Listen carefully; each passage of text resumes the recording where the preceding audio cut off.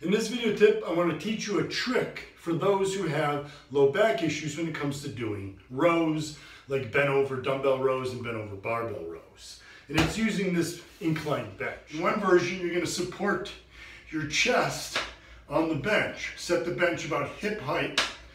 Support your chest, arch your back, bend your knees.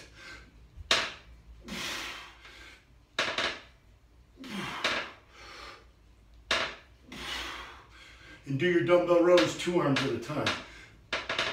Now, because your knees get sort of in the way of the path, what you're going to do in this version is bring the dumbbells out to your sides, and what's going to help to hit more of the upper lats.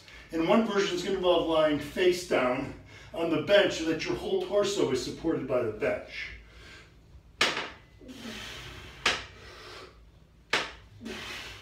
Now with this version, because the legs are out of the way, you can keep the elbows closer to the body when you bring the elbows up as you're lifting the weight. That's going to help hit more of the lower lats. So a great superset torture session that I'll do for my lats is a superset, this version with the standing version, doing this version first because the body's fully supported, you tend to use less weight. With this version, hip muscle failure, go to the standing version, same weight, and finish out your reps. So this version is hitting more of the lower lats.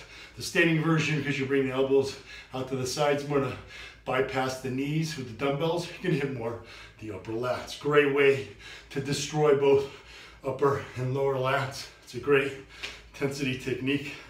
Been using it here, that's why I'm so out of breath, guys. So give that a try next time you train back. Let me know how you're liking it, or if you have any questions, hit me up on Twitter, Instagram, and Facebook. And as always, stay gym army strong.